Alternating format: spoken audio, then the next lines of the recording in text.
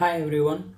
Now in this tutorial I am going to show you as to how you can share your Wi-Fi connection to other devices through the Ethernet port on your laptop. So let's get started. First and foremost, you need to unplug the Ethernet cable. Click on Open Networks and Sharing. You don't need any software. With just the basic functions which Windows offers, we can do this. Click on Change Adapter Settings. In this, right click, choose Properties. Make sure you are not sharing the connection.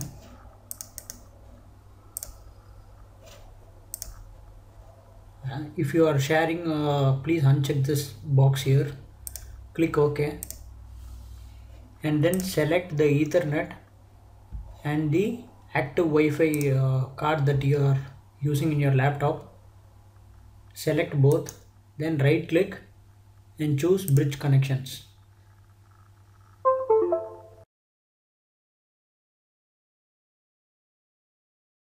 Now if you see a second Ethernet port has been created, this virtual port.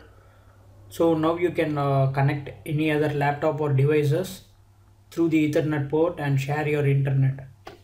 So this is very easy. You don't need any software and just you can work this out in a couple of minutes.